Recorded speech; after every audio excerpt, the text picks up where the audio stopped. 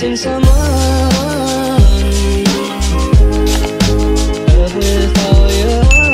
Hi everyone, welcome back to my channel. My name is Mags and today I'm going to be decluttering and reorganizing my small kitchen. So I moved into this apartment about 3 or 4 months ago and it is a pretty small kitchen, but it is quite good with regards to having quite a bit of storage, but I don't find that I utilize the storage the best that it can be. So today the biggest thing that I want to tackle is my fridge and freezer are a total mess. So I wanted to basically take everything out, throw out all the old stuff, and then just rearrange it really tidily. And then also I have my pantry here, which just over time just gets a bit messy and disorganized. And then under the sink, I want to reorganize that space, and I've got like all my containers and my Tupperware here. So I wanted to take all that out again and rearrange all that. And then also I've got some empty jars and some jars that need labeling. So I thought I would refill all those and show you my labeling system for all my jars and containers. So if you'd like to see how I rearrange and declutter my kitchen, let's get into it. So the first area that I really need to tackle is the freezer and fridge. So as you can see, I do have a lot of frozen goods.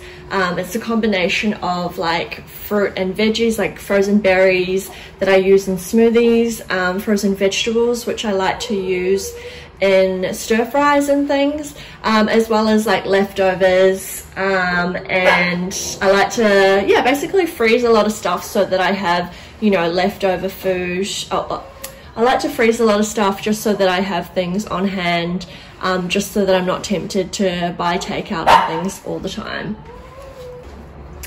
And then the next section is of course the fridge. And I have a big focus this year on saving money, which means that I'm trying not to buy takeout very often, which means that I cook a lot at home. And again, just over time, my fridge has become quite cluttered, and it's just a case of going through the fridge and freezer and just making sure that, you know, anything past its use by date gets thrown out, and then just rearranging everything and putting it back in, so that it is kind of a lot more organized and I can see what I have on hand a lot easier.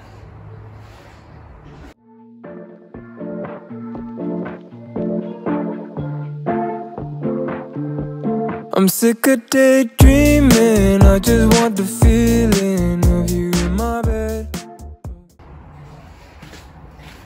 So now that is all clean, we can start putting things back in, and I thought I'd take you through like what I like to buy and also keep in the freezer as well, as a way of saving money as well. So this is ham, not for me, I don't eat meat, but for my dog Milan. These are for his slow feeding toys. So I like to buy things in bulk because I get paid monthly, which just means that it's a little bit easier to kind of manage my budget when I know exactly what I am buying at the start of the month or when I get paid. And then things like flour, I also buy in bulk just when I get paid as well. Since I bought like 2 self-rising flours, which I don't really need right now, but I keep them in the freezer because otherwise they do kind of get weevils in them, and also keeping them in the freezer just I think kills the weevils like that get in the glue of the paper bags. So I like to keep it in here, and that just means that I can refill the containers in my pantry when I run out, and I always have flour on hand.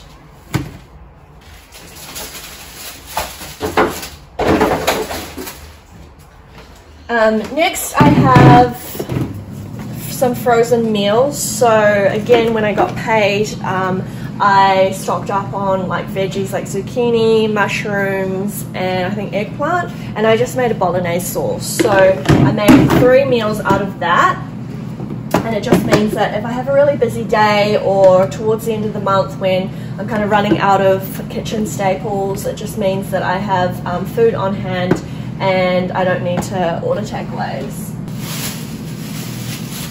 Here I have some chopped up chicken breast frozen in little portions. So this is for my dog Milan. These are the meals that he has, so I'll defrost them. Probably have to use about 2 portions per week. But again, I just like to stock up on chicken breast. I buy about like 2 to 2.5 kilos of chicken breast, and then I'll cut it up into little pieces and then group them in little portions and then freeze them. And again, it just means that I'm not having to buy chicken every week, like every weekend that I go to the supermarket. And it also means that I don't have to like touch the chicken all the time. It just means I can do it once a month, and then he's all set for the month.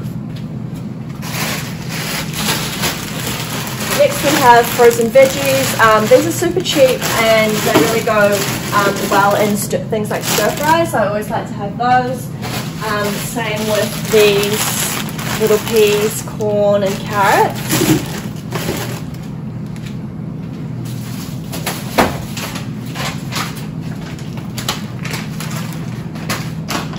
Next I have frozen mango and frozen berries, and these go really great in smoothies.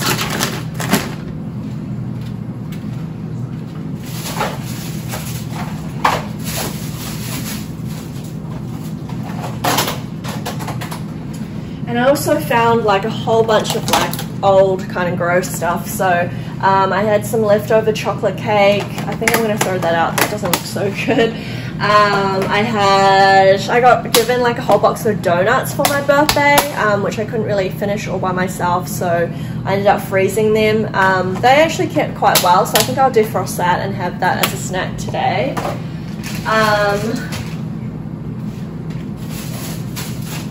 I had some like gingerbread cookies that I froze just before Christmas, so I think I'll take those out and like bake them, because they're taking up a lot of space in the freezer and they're probably not going to be very good for much longer. So yeah, just trying to free up some space as well.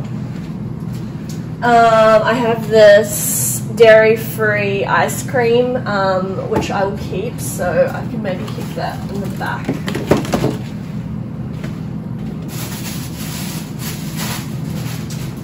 And then if you've watched my Saturday vlog where just before Easter or during Easter I stocked up on hot cross buns, so I've got like 3 packets of hot cross buns to get through.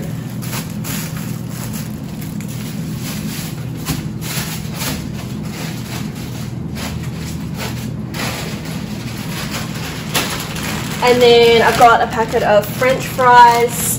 I love hot chips, so always have to have these in the freezer.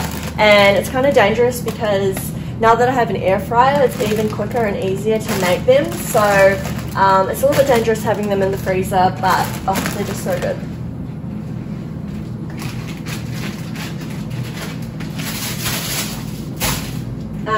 This is some vegetable stock that I made. So I made like a broth the other week.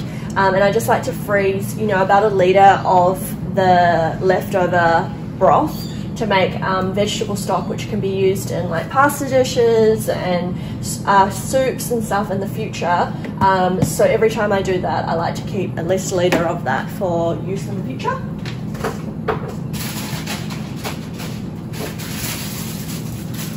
And then last weekend I was really craving cupcakes, and so I decided to make some cupcakes for myself. I live by myself, so I couldn't exactly eat them all. I mean, I could, but I didn't want to eat them all myself, so I ended up just freezing a couple. So those can be, you know, snacks or desserts in the future. And then this coming week I'm going to make, well, I was going to make burgers for dinner, but instead of using burger buns, I found these pita breads in my local like gourmet supermarket. So they were $3, down from like $5 or $6. So I just put them in the freezer and I can defrost them come Monday.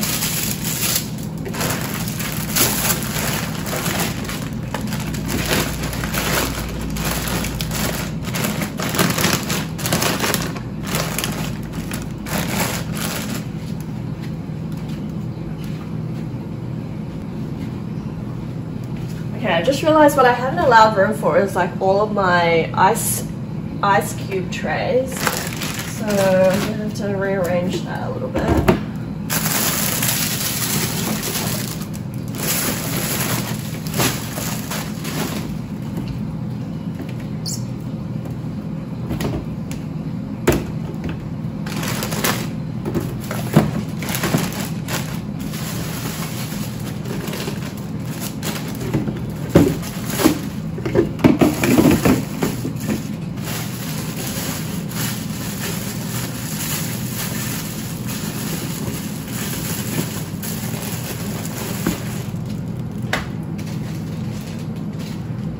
And that's already looking so much better just by getting rid of all of the old stuff that's no longer good, and then also just kind of stacking things a little bit neatly, because I think I think day to day you kind of just end up chucking things wherever it fits, but it's not until you kind of empty everything out and rearrange things that starts to look, everything looks a little bit tidier. And the last thing is this garlic bread, which I bought in anticipation of a dinner that I'm hosting. So yeah, that can just go where it can fit, because it's kind of only temporary. But otherwise, I think it looks a lot tidier, and yeah, just making sure that everything is kind of got its own spot, but then also getting rid of all of the stuff that's kind of gone off or doesn't, you know, isn't going to be eaten anymore is pretty important. So yeah, feeling good. I'm down to just waste time right below your waistline. Want you by my head. I'm done with all this FaceTime. Need some alone time, baby. You're always running in my mind. I'm sick of daydreaming. I just want to feel. I think it's looking a lot tidier, a lot cleaner. I didn't empty out the fresh bin because I just did that recently, so that's already pretty clean. Just gave all the shelves a wipe down, and then just got rid of stuff that's no longer edible. So I think, yeah, again, very happy with that. And it's time to move on to the pantry. So I'm going to try and capture this as best as I can, but this pantry is supposed to pull out quite a little bit further, but because the shelves and everything are so heavy that the ball bearings on the bracket are kind of broken. So when I first moved in, it was kind of like this as well, but the handyman came to fix it, and it was fixed for a little bit, but I just don't think it's designed to have like so much stuff on it and this kind of weight. So again, I've had to compromise a little bit because it just doesn't pull out any further, which means, I mean, it's a little bit annoying having to grab things like this, but it's still pretty good in terms of storage. Like, I don't need any extra space, I don't feel, but it's more just like a little bit annoying having to like grab things, and you end up having to go from like one side to the other. But again, I think what I'll do is just take everything out, and if there's anything that I no longer use or has gone off, I'll throw that out. And then after that, I'll show you how I label all of my jars and my containers. I'm done with all this FaceTime. Need some alone time, baby. You're always running. So I like to use a combination of different jars and things to store all my ingredients. So I bought these plain jars. I think this is like a 500ml jar, and then also these 1 litre jars. And again, just like very plain. And then I've just labelled them myself, and the reason why I chose to do that is because I think that jars like this will always be able to be purchased, whereas I see a lot of beautifully styled pantries, like beautifully organised pantries, but the containers that they use are like specific brands, and you might get them from Kmart, or you might get them from like brands like Sistema and things like that. But the thing is, they might discontinue those jars or those containers, And I just think in the future, if you wanted to buy extra to, you know, put in your pantry, or you might need to replace broken ones, or you might have more ingredients that you need to stock up in the pantry for, the containers might not necessarily be in stock anymore, so then you have like mismatched containers. Whereas I find that if you use things like mason jars, or just these like canning jars like this, it just means that, you know, they'll always be available to be replaced, or buy extra ones of them. That being said, I like to keep, I'm like a jar hoarder, so these jars I thought were really nice and a good size, and they're just from those powdered PB2 powdered peanut butter things that I used to buy all the time. Things like jam jars, I love these ones, they're so cute, so I always keep these as well, and they're really great for storing ingredients too. So for larger things that I like to keep in bulk, I have these 1 litre jars, as I said before. And then I've got these tall containers, and I keep things like pasta in that. And again, I think like in terms of labeling, I'll show you the label maker that I use, but I think something like this is actually a lot more convenient, because unless you have a Cricut to print these and make these sorts of bespoke labels yourself, if you order them online, it's just like not that convenient to create new labels, so they end up being mismatched. I use these cereal containers to store rice in, because again, I like to buy things in bulk, so I buy like a 5 kilo bag of rice, and then I decant them into these containers, which make it really easy to pour like straight into the rice cooker. And then for things like brown sugar and flour, I like to use these containers from IKEA, just because they are really easy to stack if you need, and also I like that the opening of the container is large enough that you can put like your cup into it, your measuring cup into it, to measure things. So I like to use these containers. So I'm not mad that like the containers and jars don't necessarily match. I'm more just like mad that the labels don't really match. So I think, I mean, obviously I could get rid of these and just replace it with the Dymo labels, but I'm okay with them as they are at the moment. Before I put everything back in the pantry, I just need to refill a few jars. And if you're anything like me, you love watching people refill stuff. It's just a satisfying video.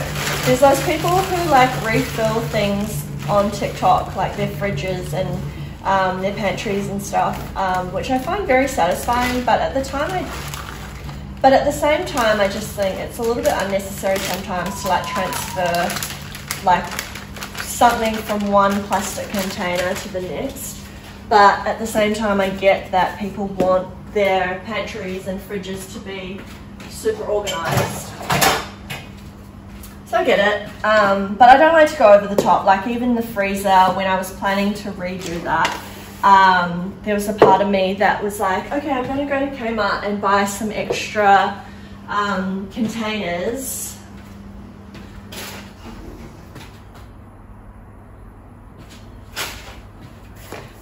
Just so that I can film myself filling up these containers with like I wanted to decant the frozen berries and the like Milan's chicken. I wanted to have that in a separate container and stuff. But then I just realized actually my system at the moment works just fine.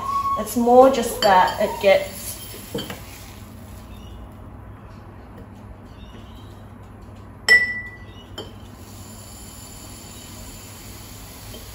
it's more that it just gets messy over time. So periodically, you just need to do a clear out, as I am today. But I just think it's not necessary to go out and buy more stuff just so that you have an aesthetic looking freezer. Like, I don't think that's necessary. But I think what is necessary is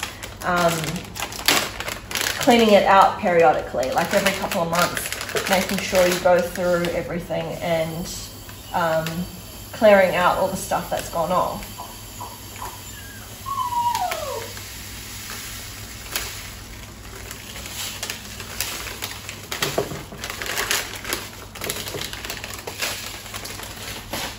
So if you saw me just pouring that in, that was couscous. And then we've got chia seeds, which I know is not as those clean talk people call Philtastic, but chia seeds are expensive. So I just got a small packet and it only comes up to here on the jar. Next we have cranberries, and the reason why I stocked up on these is because it's coming into winter now, which means that I will be making oats or porridge for breakfast, and I find that cranberries cooked in the oats while you're cooking it is just super delish.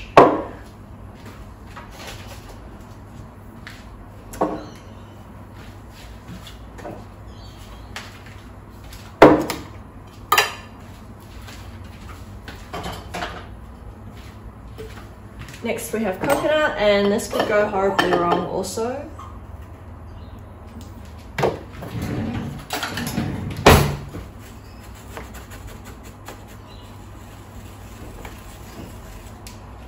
So the reason I have a large jar is because I bought such a big packet of desiccated coconut, and I like to use it quite regularly, so I don't want to be pouring from this massive jar all the time. I want to have a small jar that I can easily access and then fill it up when I need to.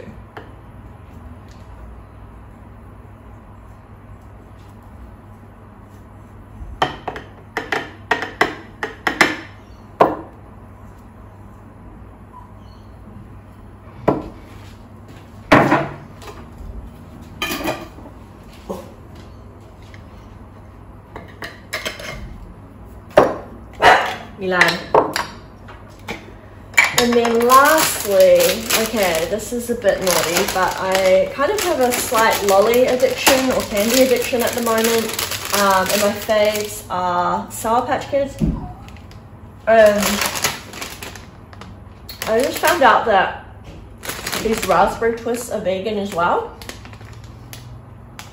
so I bought those.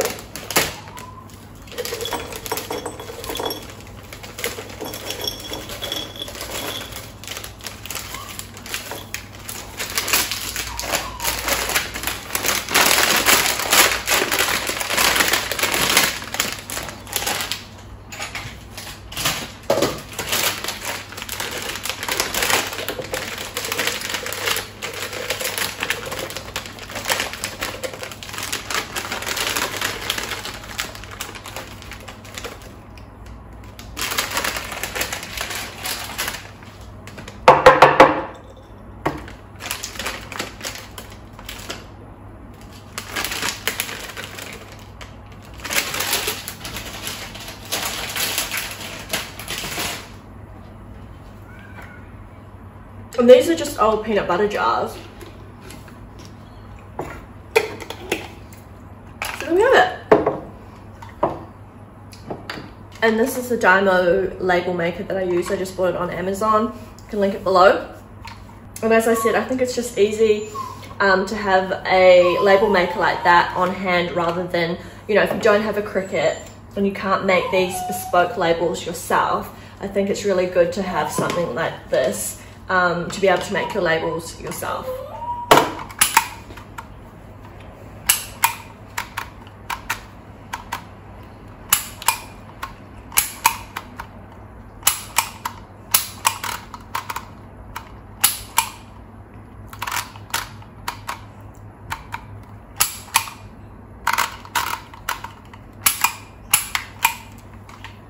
Just made a label for my almonds.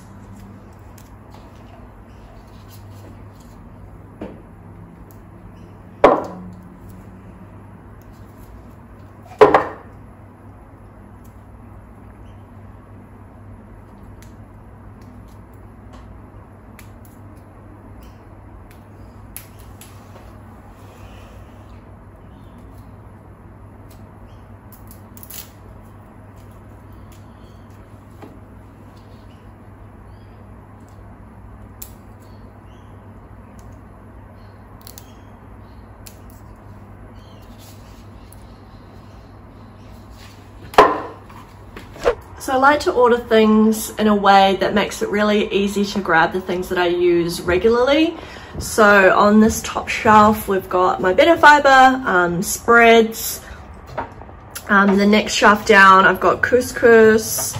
And so at the back are things that I wouldn't use as often. So buckwheat flour and chickpea flour, I don't really reach for those very often. And then we move on to this shelf, which I would probably use these two shelves the most. So here we've got hemp seeds and sunflower seeds, and I use these on my lunches, on my salads quite often. So always good to have them at an easy to reach area.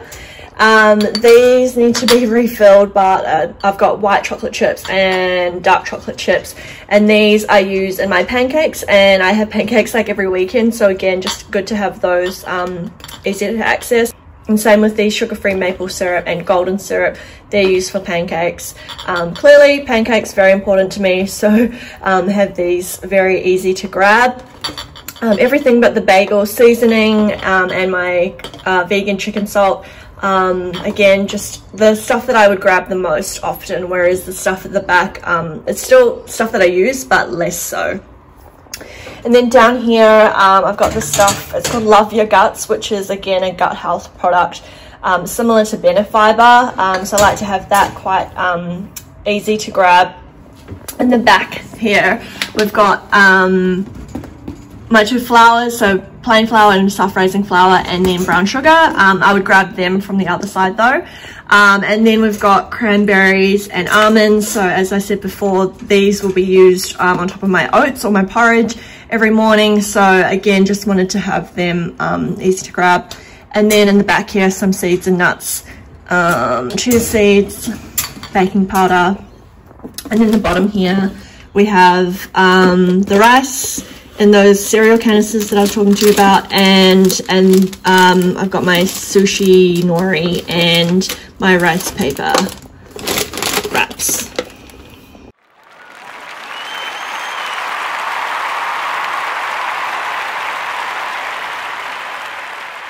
It's not necessarily the most, aesthetic pantry on YouTube, but what I like about it is that I am utilizing the space in the best way that I can.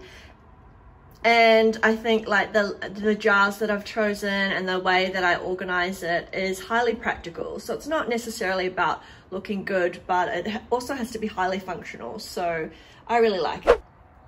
And then last of all, of the sections that I want to tackle today is this mess under my sink. So on the left there, I have my slow cooker, which is pretty big, so that takes up a lot of room. And then I have all my containers. So basically, I think I just need to take out all the containers and rearrange those. And then also all my cleaning products and stuff, just rearrange those and basically just give it a good tidy up. Can't spend time alone. Give you my hoodie just so you can smell my cologne. Don't like all this distance. So there we have it. Again, not the most like glamorous area, but I think the only way to really keep your containers organized is to again periodically take everything out and rearrange them. I like to keep like the same size containers together with their lids, and quite often if you have the space, I guess I would keep the containers with their lids on them. Otherwise I find that's when you get you lose the lids and everything gets all disorganized. So if you have the space, rather than stacking them like with the bases all together and with the lids all together, try and just have the bases with the lids and then stack them. But I understand that that takes up a lot of space. And then on this section, so I have like a tray that was previously at my old apartment. The black tray, it was part of like, you know, a dish, what do you call them, like a dish drying tray, and I just use that under the sink now to hold all my cleaning products. And then above it I have my Barkeeper's Friend, which is really good for like cleaning stuff. It's a bit like, if you know what Jif is, it's kind of like the powdered version of that, and you just mix it with water and all those cleaning moms on Facebook love it also. But what I don't like is this, it doesn't come with like a lid, so you have to put like cling wrap over the top, which isn't great, but the product itself is pretty good. And then in here I have my little cloths, my cleaning cloths, and then in these two I have my little clips that I use for all of my open bags. So I love this little caddy. This is from Kmart. I'm not sure if they still sell it, but yeah, it's super cute. So I really like this area. Again, I have my products that I use most frequently at the front or like directly under the sink. And everything else is kind of at the back. So all of the stuff that I use to refill these spray bottles and stuff that I would use every week but not necessarily every day. So yeah, this section is nice and tidy as well. And I think what I love about kind of cleaning these areas periodically is that you discover how much space you actually have. So I can't really complain about not having any storage space when in fact there is quite a lot of storage space. It's just a matter of keeping it tidy. Thank you so much for joining me today as I reorganized and decluttered my kitchen. If you liked any of the tips, make sure to give this video a thumbs up and subscribe to my channel for more cleaning and productivity videos. I am trying to think of what I can film next. It'll probably be a winter cleaning and winter kind of changeover video, so stay tuned for that. And I hope that you are inspired to declutter your kitchen as well, no matter what the size, whether it's big or small like mine. So thank you so much, and I'll see you next time.